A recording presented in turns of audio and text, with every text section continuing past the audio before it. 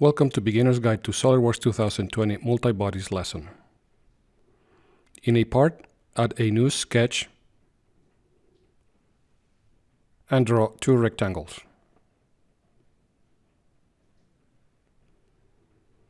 Click on Extrude Boss, set the depth and click OK.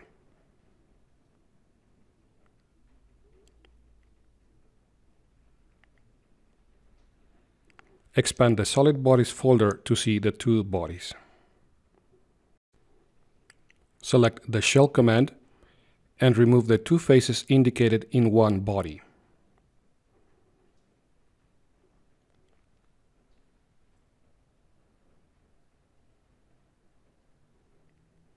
Select the Fillet command and round the two edges of the second body.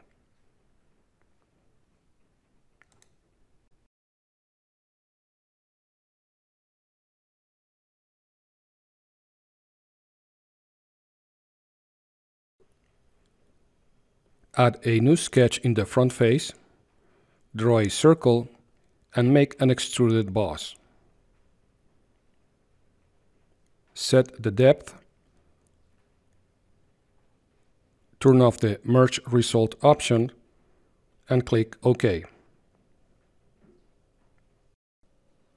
Select the different bodies to identify them. Edit the Boss Extrude 2 feature, turn on the Merge Result option and use the Selected Bodies option. Select the shell body and click OK. Notice there are two bodies now. Edit the Boss Extrude 2 feature, activate the Auto Select option and click OK. Notice there is only one body now. Edit the Boss Extrude 2, deselect the shell body and click OK.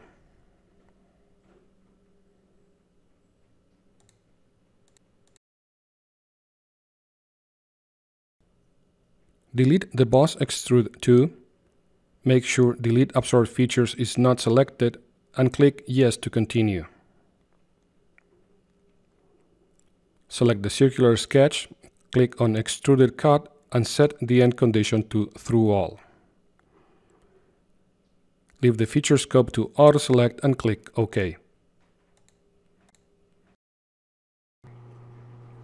Edit the Cut Extrude.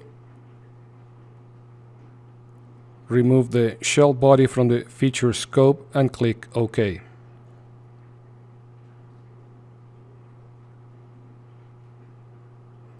Review the bodies to finish.